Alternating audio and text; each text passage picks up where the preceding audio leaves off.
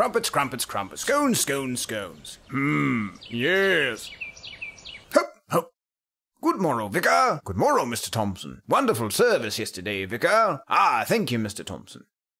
A bit humbly-jumbly with the clatterings of noisy little children, however. Yes, a veritable cacophony of whines, whimpers, shuffles, and scamperings from those whose youth has rendered them incapable of worshipping our Lord as he commands, like proper Englishmen. And many of our older members found their discord rather distracting. Vivian Jambutter, for example, told me that her fussy little band of offspring has prevented her from experiencing an uninterrupted service for the better part of a decade. Yes, and Constable Fishbottom complained to me that the congregation's children raised a ruckus during at least 15% of your 98-minute preachment yesterday. Yes, and if the children can't sit through such a brief homily, how can we possibly expect them to remain unfidgeted during a proper sermon? So then, Vicar, it appears that the problem set before us is that the children are inhibiting the establishment of a distraction-free worship service for the adults. How might we unpuzzle this conundrum?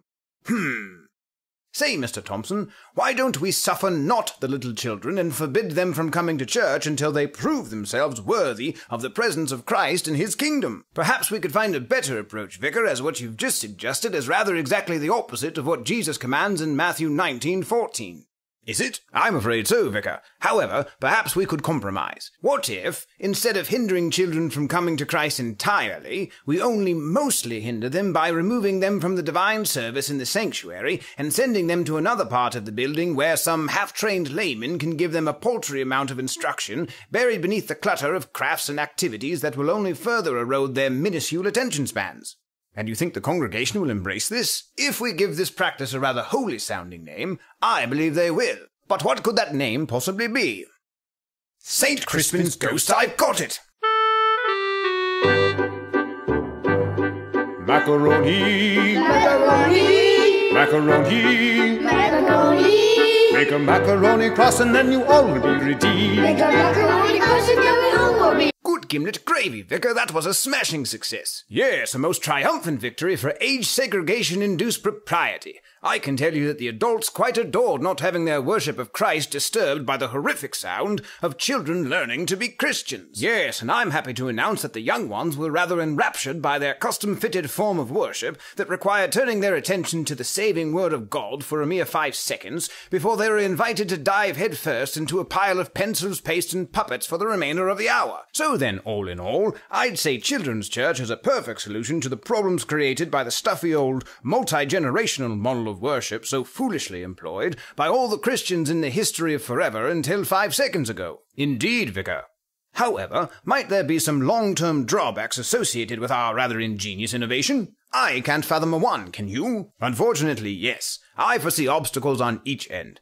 Concerning the adults, it's worth noting that kicking annoying Christians out of the sanctuary in order to remain nice and cozy is not substantially different from kicking annoying doctrine out of the sanctuary when it makes you equally uncomfortable. Therefore, I fear that by encouraging parents to dismiss their bothersome children, we may inadvertently train them to dismiss our Lord himself whenever his word nags and whines at their consciences. And as for the children, since one of the greatest causes of youth turning away from the faith is never seeing their parents exercise the faith, it's perhaps a profoundly stupid idea to take them away from their parents during the one measly hour a week when that actually happens.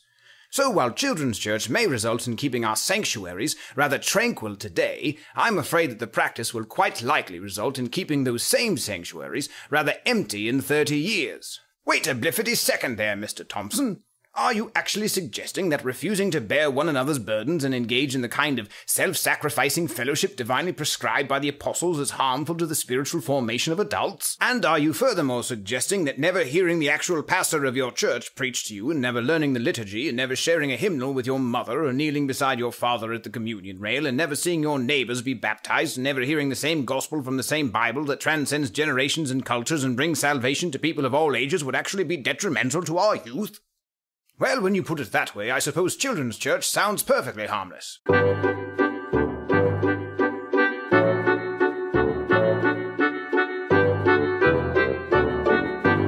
So, children, what did we learn today? I learned Jesus and Peter walked on water. Very good, Thomas. I learned that bad things will never happen if you trust in God. Well, that's not exactly right, Edward. I learned that even though I can't swim, I can still walk on the pond in my backyard. Right. Don't actually Try that, Henry. And I learned that if you put macaroni really far up your nose, your brain forgets how the sentence finishes. Percy, we should probably get you to a doctor right about now.